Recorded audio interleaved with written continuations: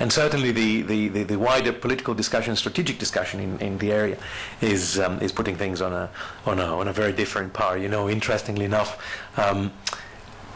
Greece has always been on the side of the Palestinians 100%.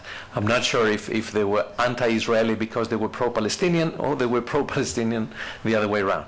But now Greece has invented Israel, as has the Republic of Cyprus done.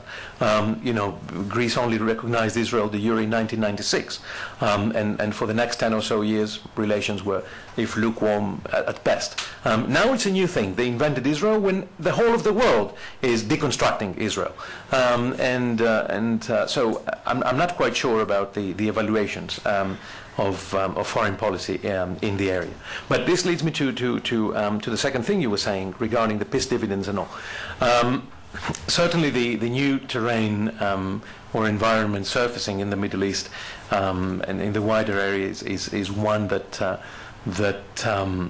introduces too many unknown factors. So perhaps Turkey would have a greater interest in having a footing in a way that perhaps it did not in the past. Specifically concerning the airspace, there's a political argument and there is a legal argument. The legal argument is pretty clear.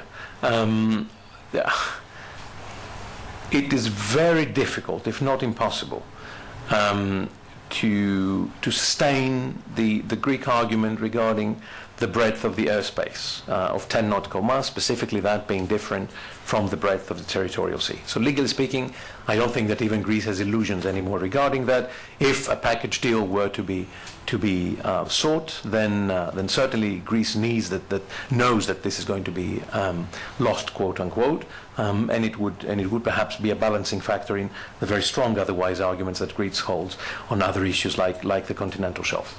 I'm usually asked, why do dogfights take place all the time?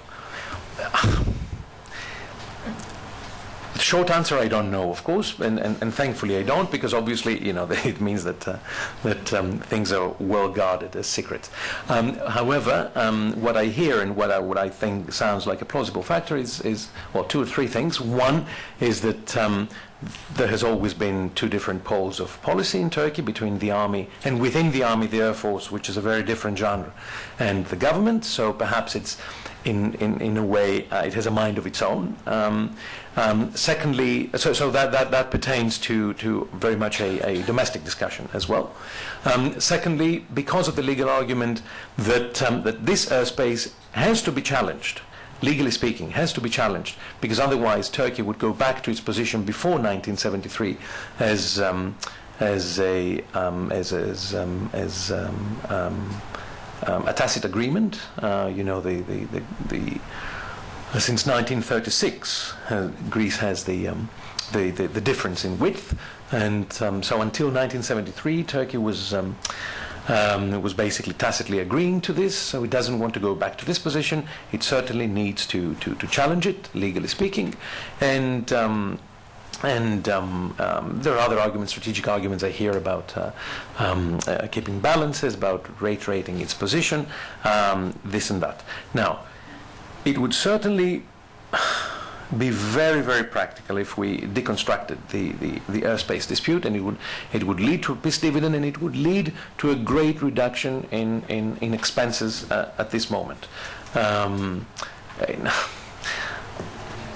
Last year in Athens, I had a very humble suggestion, which I repeated a couple of times this year, and forgive me the naivete of an academic. My suggestion was that the Greek state for one day does not repel Turkish fighters, and one day, just symbolically, yeah? And the money gained from this, which amounts to thousands and thousands of euro in kerosene, it donates to a Turkish orphanage. And then let's see how the Turkish government reacts to that. Yeah, I know it's a naive thing, but yeah. Yeah. So I think it has a lot of symbolic nature. These dogfights bear a lot of symbolism, and certainly there are poles within the Turkish apparatus, not governmental necessarily, that have seen things very differently within the historical framework. So perhaps they need to reiterate also their relevance in things. But thankfully, I don't know. Yeah.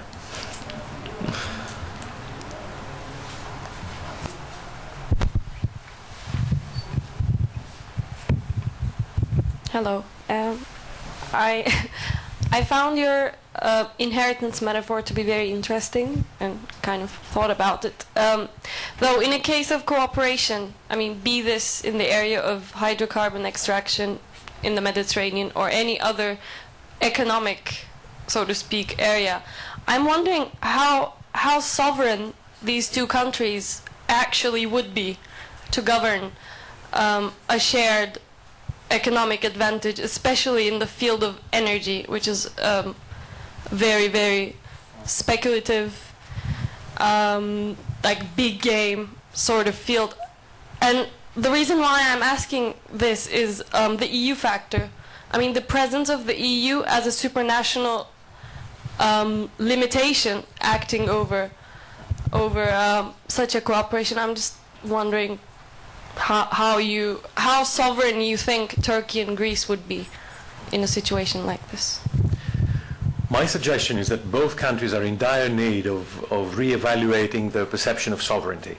I think both countries have been fixated with this sovereignty thing for different reasons, from different standpoints, perhaps in Turkey's case, over the sovereign mentality and all this. But my concrete suggestion would be to start rethinking about sovereignty. Greece has certainly rethought about sovereignty when it joined the EU, where sovereignty reduction schemes exist by law. And Turkey doing so as a candidate state would certainly need to reevaluate this sovereignty perception.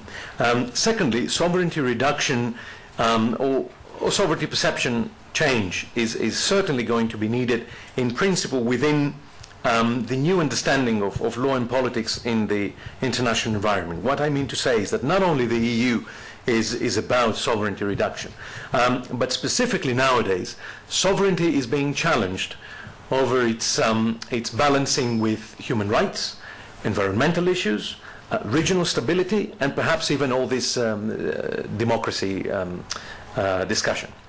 So effectively, if we start prioritizing all this, and by human rights I mean it in the wider sense, access to natural resources, financially weaker populations gaining out of it, as well as environmental degradation schemes which are very much in place at the moment, protection schemes I mean, and their need to be prioritized, not only as part of the law of the Sea Convention, which clearly prioritizes it, but also under various other international treaties. I think it's high time for the states to rethink sovereignty. And if hopefully they're part of an EU together, then obviously sovereignty is deconstructed anyway. Thanks. Let's take one last question and then we'll move on to the break.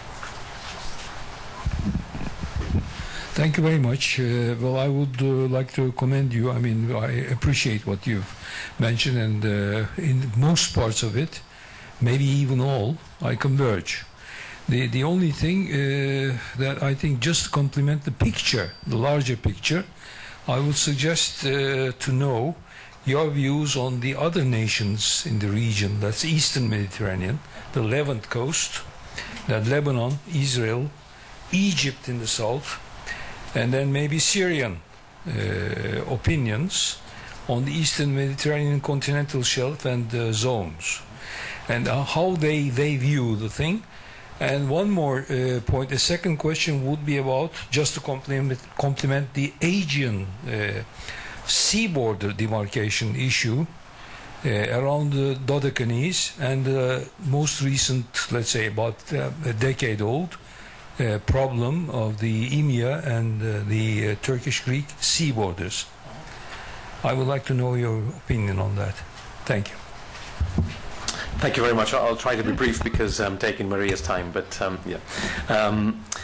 Now, from what I understand, because again I don't really know what's going on in the national discourse of these countries. First of all, they have a lot on their plate as things stand. Syria certainly does, Egypt does, Israel always does, and Lebanon compared to Israel always does. Let me be concrete. First, the Lebanese parliament has not ratified yet the Republic of Cyprus-Lebanon delimitation agreement. However, very uncharacteristically for Lebanese national politics, it was also the first time that Lebanon passed a natural resources law that in principle took into consideration the delimitation with Israel. Now that is a first in Lebanese politics, and that's very commendable. They sometimes don't have a parliament for a long time, so I don't know when the agreement is going to be ratified. In Egypt, as the case with Israel, they delimited things with the Republic of Cyprus in clear understanding of the other agreements that the Republic of Cyprus was pursuing. The only thing that Egypt has done is it joined voices with Turkey regarding the southeastern, southeastern Aegean, northeastern Mediterranean. It's not technically Aegean anymore, but around the area of Meis, Castellorizo, where there is an islet to the southeast of it called Strongili that both the Turkish government and the Egyptian government declared formally they're not going to take into consideration if delimiting EEZ in the area. And this is extremely important because unless you take this islet in full effect, then this whole discourse about the Cyprus EEZ and the Greek EEZ merging, which of course has no footing in the law anyway, you cannot support it otherwise. So it's of crucial importance to take into consideration both Castellori's or Meis and give in full effect, which will never be done by any court. And I can explain later if you like why, but to give a short version about having to do with ratio of coasts. You have 1,100 kilometers of Anatolian coast and a little island on the other side, and for other reasons, then Egypt and Turkey said in both cases they're not going to understand them as taking full effect. Both positive and negative, if you like, developments in that area. And finally, regarding your, what was it? That's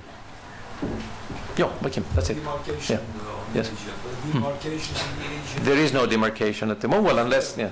That's why do you see any possibility that they could be demarcated in the near future? Is there any effort to do that? Well, yes, behind closed doors. For the first time, we have these meetings really behind closed doors. I mean, it's wonderful that we know nothing about all this.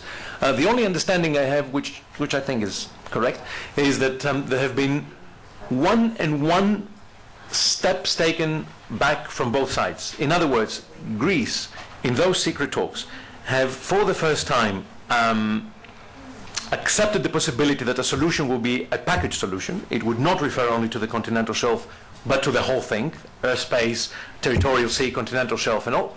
And Turkey has in principle agreed for a referral to The Hague. So in a sense, behind closed doors, they both have shown a spirit of cooperation.